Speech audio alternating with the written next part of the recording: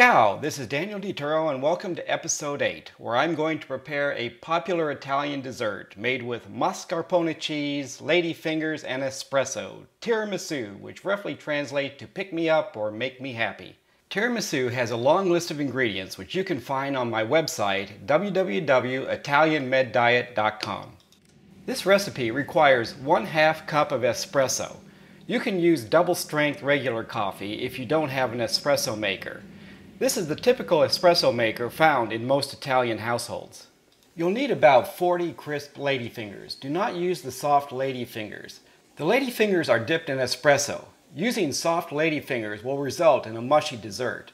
Use a plate or bowl large enough to hold the ladyfingers and the espresso coffee mixture. To 1/2 cup of brandy or cognac, add 1/2 cup of espresso and 2 tablespoons of granulated sugar. Stir to combine and then set aside to cool. In a heavy saucepan or the top of a double boiler, combine 5 egg yolks, 1/4 cup of sugar, and 1/2 cup of marsala or brandy. Use a whisk or hand mixer to thoroughly combine the ingredients. Place the pan over medium-low heat, or if you're using a double boiler, over hot but not boiling water. Heat the egg mixture, stirring constantly until it thickens. This will take between 2 to 4 minutes, depending on the temperature. Then remove from heat, cover, and refrigerate to cool.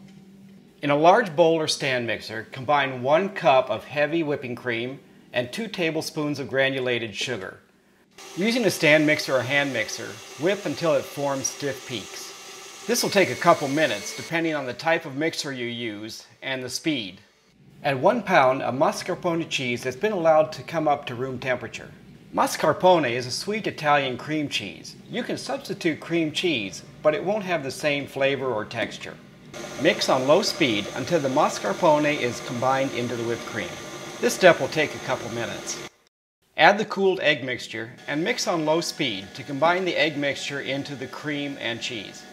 Scrape the sides of the bowl and continue to mix on low speed until the mixture is fairly well combined. Use a spatula to fold the cream cheese mixture until it's a uniform consistency.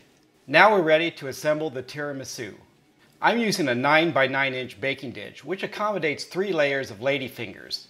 A 9 by 13 inch baking dish will accommodate 2 layers of ladyfingers. Place a layer of ladyfingers in the dish and trim if necessary using a sharp knife.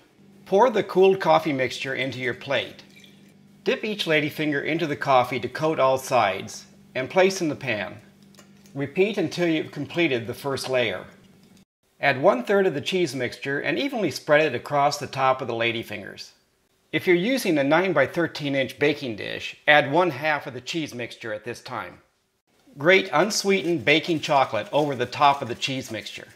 You can substitute cocoa powder if you don't have unsweetened baking chocolate. Repeat for the next 2 layers for a 9 by 9 inch tiramisu.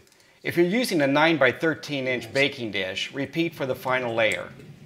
Cover and refrigerate at least 8 hours to allow the ladyfingers to soften and the flavors to blend. Tiramisu can be prepared and refrigerated up to 2 days before serving.